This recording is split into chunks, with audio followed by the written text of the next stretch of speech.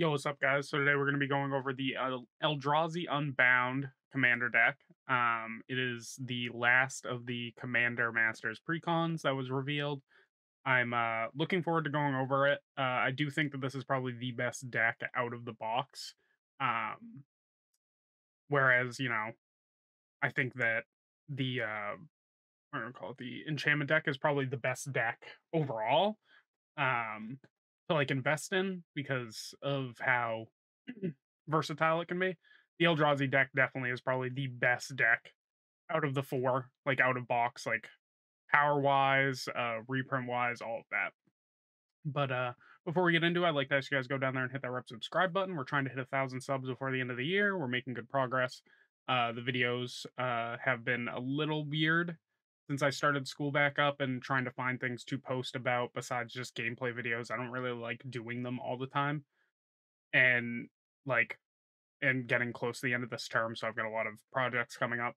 But yeah, we're getting close. So any support helps, but we're gonna hop right into it. All right, guys, we're over here on Card Game Base's website, like the last three. This is the Eldrazi Unbound deck. It is Eldrazi creature type, expensive colorless spells, colorless, and the main commander is Zuladok, Void Gorger. We're gonna go over what Zuladok does. Very nice art for one of the best cards in the deck.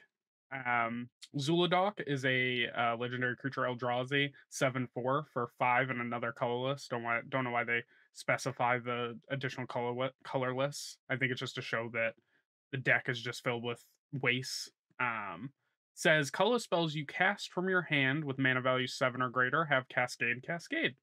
Very strong ability. For those who don't know, it does tell you what it does down here. But Cascade is you exile cards from the top of your library until you exile a non-land card with lesser mana value, um, and then you just do it again. So you'll Cascade, and then you'll Cascade again for less than the 7 or whatever. Say you just cast something for 7, you'll Cascade for something for less than 7, and then you'll do it again.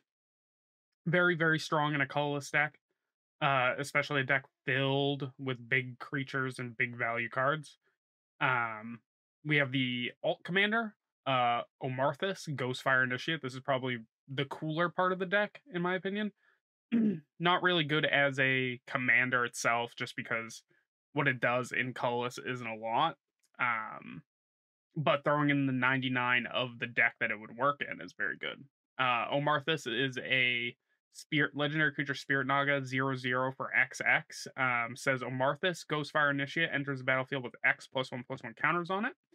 Whenever you put one or more +1/+1 counters on another colorless creature you control, or another colorless creature, you may put a +1/+1 counter on Omarthus. So it only works with colorless creatures, unfortunately. That's why it's good in this deck. Um, but if you're running a morph deck, not morph, is it morph? Manifest, morph, whatever. The ones where you put the cards on the field face down, they're 2/2s. Those are colorless. So if you're running any sort of +1/+1 counter shenanigans in a deck, and you can do manifest stuff, this guy's amazing. Because it also says when he dies, manifest a number of cards off the top of your library equal to the number of counters on it. So you could easily manifest like 10 cards, easily. Which is just 10 2/2s that you can cast that just sit on the field. It's like having 10 extra cards in your hand, but they're also bodies. Next we have Flayer of Loyalties. It is a creature Eldrazi, 10/10 for 10 mana. When you cast a spell, gain control of target creature until the end of turn. Untap that creature until the end of turn. It has base power and toughness 10/10 and gains trample, Annihilator 2 and haste. This has Annihilator 2 and trample. So basically, you cast this guy, you get to take something from somebody. You can also choose your own stuff. Um, but you basically can just turn something into a 10/10 with Annihilator and trample, which is amazing. 10 mana is big, but you're cascading twice if you have Zoldock on the field, which is fantastic. We have Abstruse Archaic, 3/4 for 4, creature avatar with vigilance. Says tap one and tap, copy target activated or triggered ability you control from a colorless source. You may choose new targets for the copy. Um, just like a copying dude. Very nice. Good for the deck. Um, Another A plus card, Skittering Cicada. It is a creature insect 2/2 for 3 colorless. Has flash, gives your colorless spells flash as well. Or you may cast your color spells as though they had flash. And then whenever you cast a color spell until the end of turn, Skittering Cicada gains trample and gets +X/+X, where X is the number or X is that spell's mana value.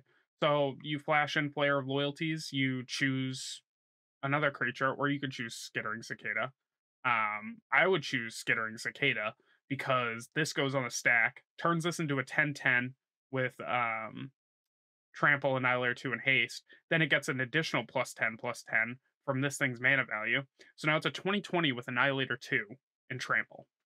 That's big. That's huge. We have Desecrate Reality, a new instant. For each opponent, exile up to one target permanent that player controls with an even mana value, 0 is even. And that has Adamant. If at least 3 colorless mana was spent to cast this spell, return a permanent card with an odd mana value from your graveyard to the battlefield. That's Skittering Cicada. That's that's I don't know, fucking there's not a lot here. It's probably like stuff that's in the deck. But being able to bring back something with an on mana value is great, as well as exiling a permanent off of each person's board. Amazing. It's exile to one target permanent. You can exile a land if you want. Then we're gonna do this one last. You guys can read it, but I'm gonna do that one last. We have Calamity of Titans, sorcery for 4 and 2 colorless. As an additional cost of the spell, or to cast the spell, reveal a colorless creature from your hand. Um, Exile each creature and planeswalker with mana value less than the revealed card's mana value. So nice board wipe for colorless. We have Darksteel Monolith, artifact for 8 colorless, indestructible. You may only once each turn you may pay 0 rather than pay the mana cost for a colorless spell you cast from your hand. So you can just cast this, which we'll go over for free. Um, then we have Ugin's Mastery, 4 colorless. Whenever you cast a colorless creature spell, manifest the top card of your library. And then whenever you attack with creatures with total power 6 or greater, you may turn a face down creature you control face up. So you can manifest 3 cards or whatever. Next turn, attack, turn the Ulamog up. Who cares? And then the final card that's new, probably the best card in the deck, is Rise the Eldrazi, a sorcery for 9 and 3 colorless. This spell can't be countered. Destroy target permanent. Target player draws 4 cards. Take an extra turn after this one. Exile Rise of Eldrazi. So it can't be countered. You get to destroy a permanent that you don't like. You get to draw 4 cards because you can target yourself, and then you take an extra turn. So you fill up your grip. You bop your opponent, like the biggest issue on the field that could stop you from winning your next turn, and then you take an extra turn. And this isn't a colorless deck. You could fill this deck up with mana rocks and mana crypts, mana vaults, all the colorless staples. And then like 12 mana is nothing in that case. Like, especially if you played a Darksteel Monolith the turn before, or was able to cheat this out and then cast this for free. Like that's fantastic. Like you're just getting an extra turn for free, and you still got your mana to fuck around with on that turn. Great card. We'll go over the cards in the deck. There's some good stuff in here. There's obviously Zolodoc. Ugin the Ineffable. I think it's a little unfortunate they only did the one Ugin and they didn't do the OG Ugin.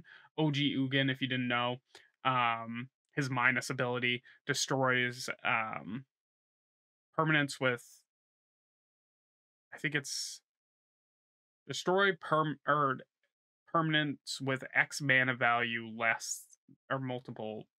What is it? Let me look it up real quick.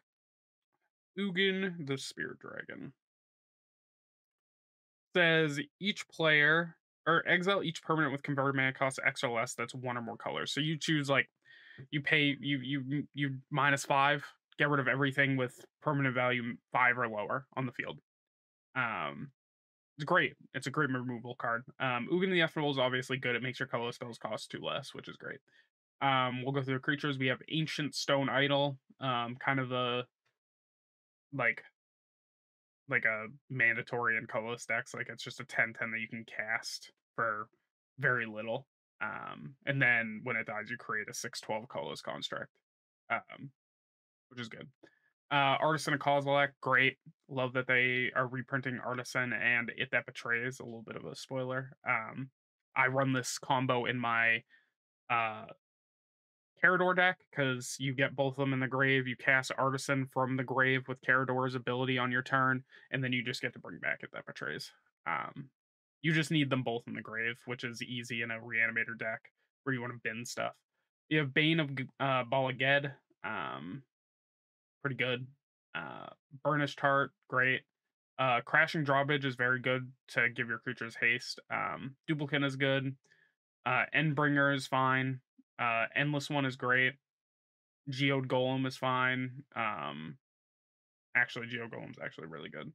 Um, Maybe not in this deck because it's only one extra mana, but being able to give him haste with something like Crashing Drawbridge, they already have attack somebody that's open, so you can play your commander for free. Hanger Backwalker is great. If it betrays, it actually got new art. It's not showing the new art here, but it did get new art, and I'm planning on picking up a copy of that one that has new art. You have new Kozilek, which is fine. This is the only Eldrazi Titan they reprinted in here, but it's because, which is weird because I don't remember if it's new or old Kozilek that got a reprint in the set, but it got like side profiles with Ulamog, and I think it's a new Ulamog, not Olamog. So we have Matter Reshaper, which is great. Metalwork Colossus is fine. Meteor Golem is fine. Myriad Construct is good. Oblivion Sower is great. Ornithopter of Paradise is great. Uh, Palladium Mirror is fine. Scare Tiller's fine. Sad Robot's good. Uh, Soul of New Phyrexia, they spelt this wrong, so it's not showing up, but that's a fine one. Steel Hellkite, amazing. Stonecoil Serpent, amazing. Suspicious Bookcase is great. And we'll go into the instance. We have Not of This World, which is great. Like the counter target spell or ability, target permanent, or that targets a permanent you control for 7. Cost 7 less to cast. If you have one of your big guys on the field, which is good. So it's basically a free counter spell. We have Spatial Contortion, good. Titan's Presence is good. Warping Whale is good. All Is Dust is probably like extremely great in this. Um, you basically just get, it's a free counter or free board wipe that gets around indestructible because it says sack. So it gets around indestructible creatures. It gets around hexproof creatures. The only creature that I can think of off the top of my head that doesn't get around is Sigarda, because Sigarda says it can't be sacked, but still great. Like you get to keep all your shit. Everybody else's stuff goes bye bye. Landwise, we have an Arcane Lighthouse. Great reprint. I recommend this as a land in anybody's deck. Making it so you can bop something that has hexproof, has boots on it, or something like that is great. Either of the boots, Lightning Greaves and Swiftfoot boots. Arch of Orazka, good. Love the Ascend ability.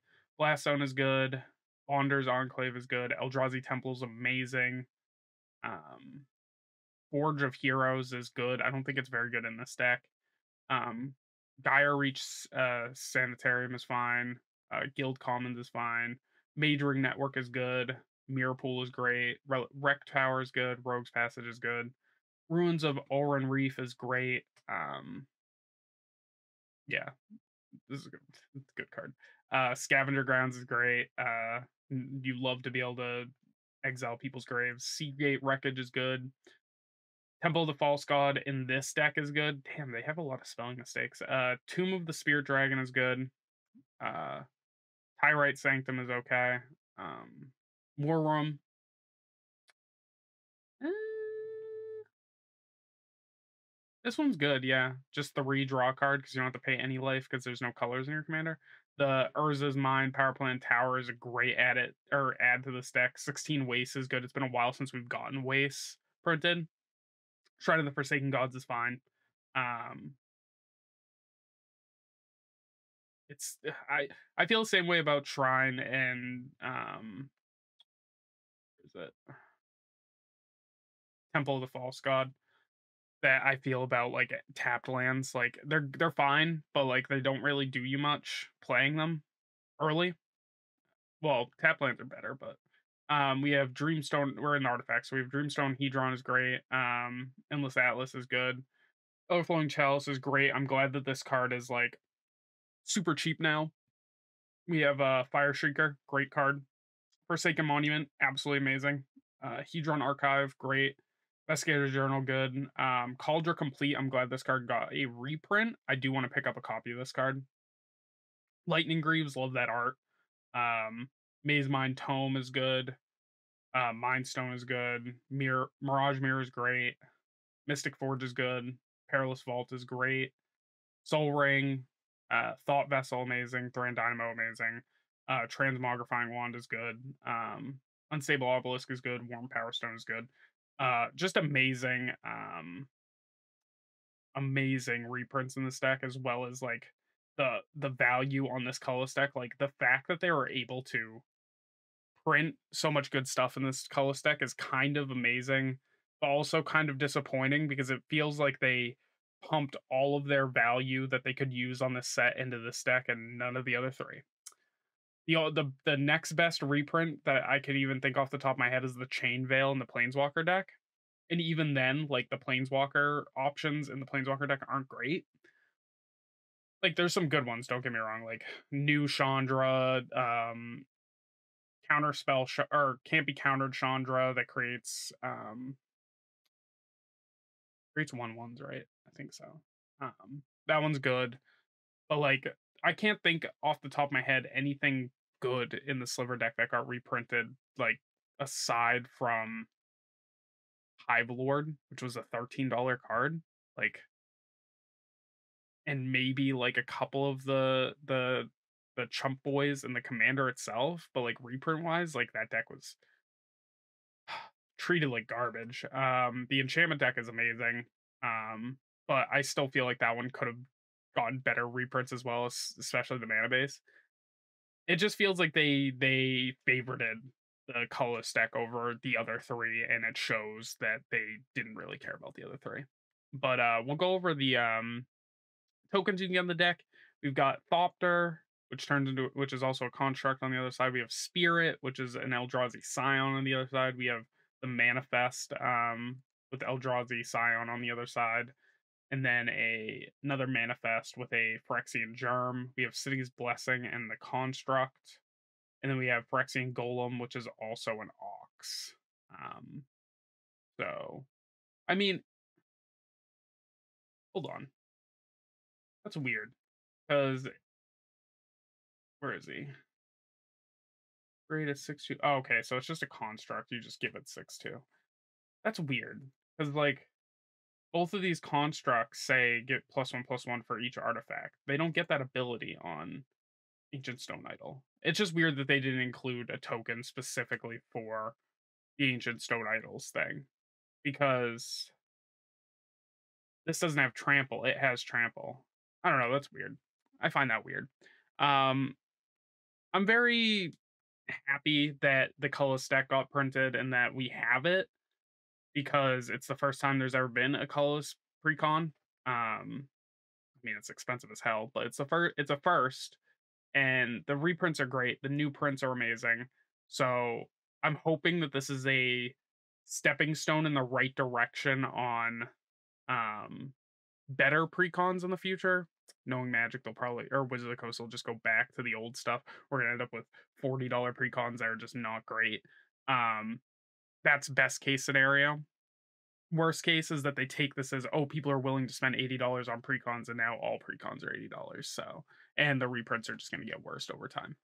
But that's me being a little pessimistic. I think that the Eldrazi deck is a 10 out of 10. I'm amazed that they even did it.